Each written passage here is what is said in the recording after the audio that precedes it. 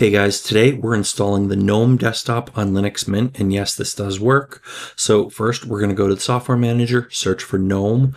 So now you could do this on the command line with apt if you prefer it that way. We're doing it with the software manager today just to make it super simple and easy because it's Linux Mint, and that's how we do things on Linux Mint. So click on GNOME. There are a few different options. The one just called GNOME, and the description says full GNOME desktop environment with extra components. We're going to do this one today. So we're going to go ahead and hit install, continue. It's going to prompt us for a password. Type in our password and it's going to go ahead and install it for us. Sped the installation part up a little bit here. It takes a little bit more time. Now here it's asking us, do we want to stick with LightDM as our greeter or switch to GDM?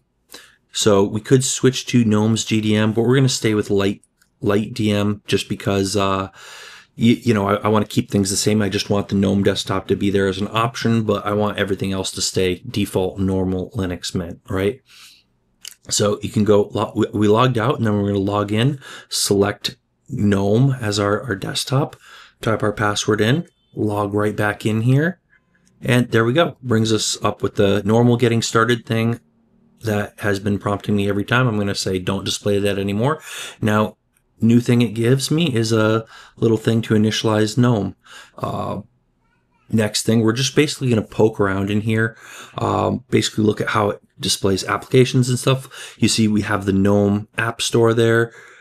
We got our file manager, nice pretty looking icons here. Basically, I'm just going to show you some of the apps and what's on here and how things can be tiled and stuff like that. So got LibreOffice, works all normal. You got two desktops by default. Let's pop open a terminal here, see how this looks.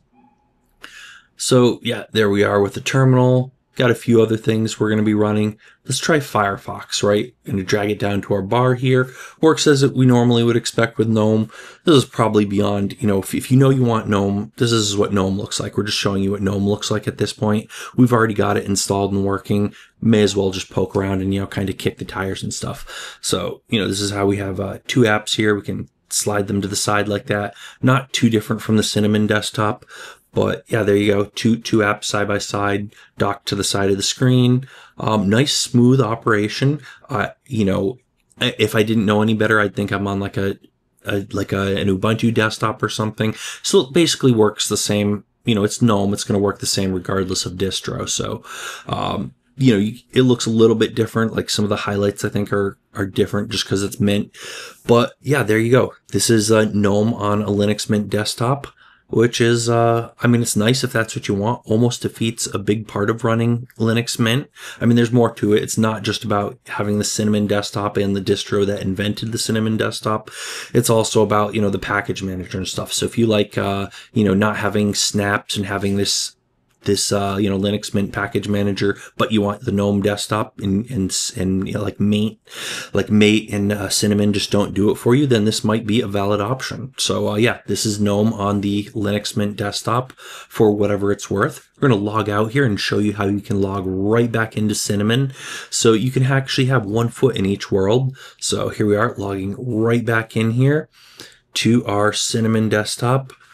Gonna take just a second here and almost there. There we go. Cinnamon. There's Cinnamon. So we have both running in parallel. You can install a bunch of different desktops if you want and switch between them. No need to tie yourself down to one desktop. But there you go. If you found this interesting, give me a thumbs up. Might want to hit the subscribe button, hit the bell icon so you don't miss out on our other great videos. We do a lot more stuff. That's it for today. Thanks for watching. See you on the next video.